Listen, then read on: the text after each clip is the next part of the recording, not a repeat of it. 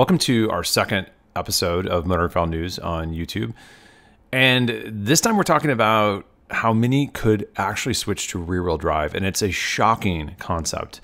For over 6 decades, Mini has been defined by front-wheel drive, and it's since the very first moments of the brand and Sir Alec Izagonis sketching out the original Mini, it's been linked to front-wheel drive and, quite frankly, the revolution that followed it.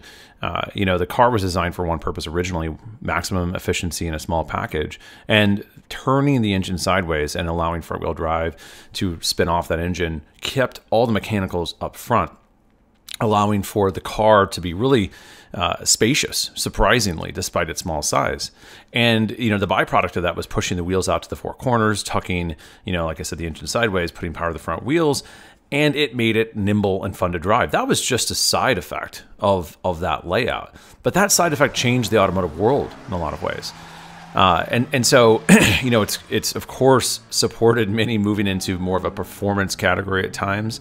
It's gone on to win the Monte Carlo Rally numerous times, and it gives even modern Minis that feeling of pulling out of corners on rails. And it's really a core experience of Minis to this day. But now as Mini moves towards an all-electric future, that iconic formula could be changing.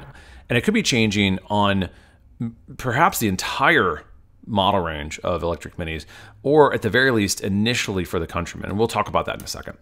But so why? That's the big question. At the heart of the shift is BMW's all-new Gen 6 battery and motor technology. Gen 6 is an architecture that BMW is bringing out later this year with its iX3, and it's going to underpin all BMWs and, of course, all Minis that are at the very least capable of being capable of leveraging the Gen 6 architecture. It's unclear if the smaller Minis, the Cooper, will, quite frankly, be large enough to leverage this architecture.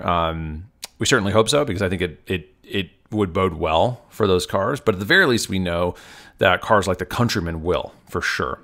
And so, okay, great. So if it's at least the next electric Countryman, what does that mean? Well, that means that that car, if it does sit on this architecture, will be either rear-wheel drive in its sort of base models, or all-wheel drive in its higher sort of spec models like an S or a JCW.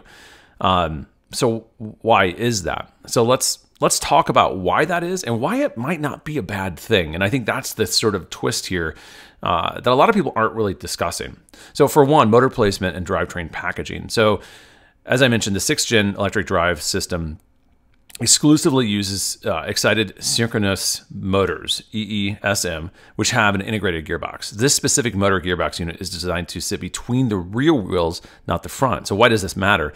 Unlike traditional front-wheel drive layouts, which require motors to be positioned transversely up front, BMW's EESM is longitudinal and aligned with the rear axle. This means there will be no front-mounted variant. Since BMW only offers this motor configuration for rear placement, there is no front-wheel drive option, period. Now, they are going to offer a smaller motor that would work in concert with that rear motor. That would, of course, allow for all-wheel drive, and that all-wheel drive is something that would, like I said, be optional or standard on many of the higher configurations. Why has BMW made this choice?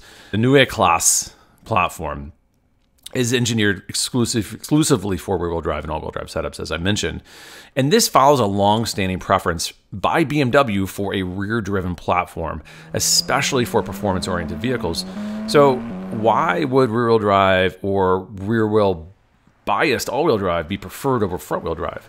BMW has always leaned towards rear-wheel drive for better weight distribution and driving dynamics. Given that these new generation electric BMWs will support anything, I should say the new generation architecture will support everything from Minis to full-size BMWs, standardizing rear-wheel drive as the base configuration just simplifies development. And ultimately, it improves also handling at the limit. If anybody's tracked Minis out there, you'll know what I mean. They are a blast. And the performance is, I'd say, very, very accessible. But at their limit, they are ultimately front-wheel drive cars, inherently unbalanced, and they will, unless you are a pro at lift-off oversteer, they will understeer into corners. So mirroring BMW's approach with its traditional models, if a car needs all-wheel drive, BMW simply adds that second motor up front. But like I said, it's never a front-wheel drive first design. And this approach would keep Mini's single motor variants rear-wheel drive, which is really kind of fascinating when you think about it. So let's talk about efficiency and performance for a second. BMW's decision here really is interesting. With rear-wheel drive, there's a better weight distribution. Rear-wheel drive places the heavy motor on the rear axle, helping balance weight, especially in dynamic scenarios, as I mentioned. This also eliminates torque steer. In high-powered EVs, front-wheel drive can struggle with traction, especially under hard acceleration.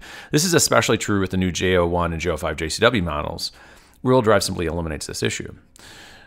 Additionally, rear-wheel drive also creates more engaging handling as it separates the front steering from the front wheels, of course, or just say on the front wheels, from power delivery, which is predominantly the rear wheels in all-wheel drive or only the rear wheels in rear-wheel drive. This would give Mini a more agile go-kart-like feel, which I know sounds crazy, but it would be a more balanced go-kart feel than today. But like I said, it would change that characteristic of kind of power pulling you out of the corner that has become such a hallmark of powerful front-wheel drive cars.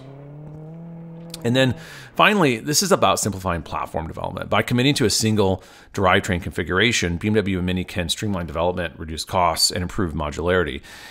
I know that's not exciting stuff, but these type of moves allow Mini to really continue to exist, allowing it to kind of ride shotgun with BMW and share development costs, allows the brand to sit at a lower sort of unit sold annually and still perhaps be profitable.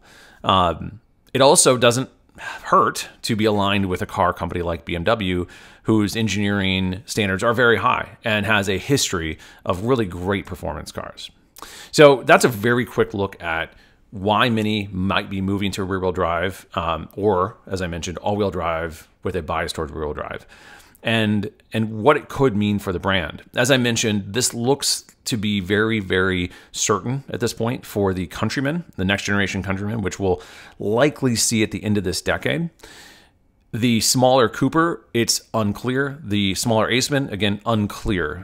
But we can imagine BMW attempting to do the same thing there, of course, to simplify platforms and really sort of, from a Mini perspective, kind of draft behind BMW's engineering spend on those cars. So a pretty interesting topic. Please leave us some comments if you have thoughts, because I know this is going to ruffle some feathers of a lot of Mini fans out there, and it may excite some as well.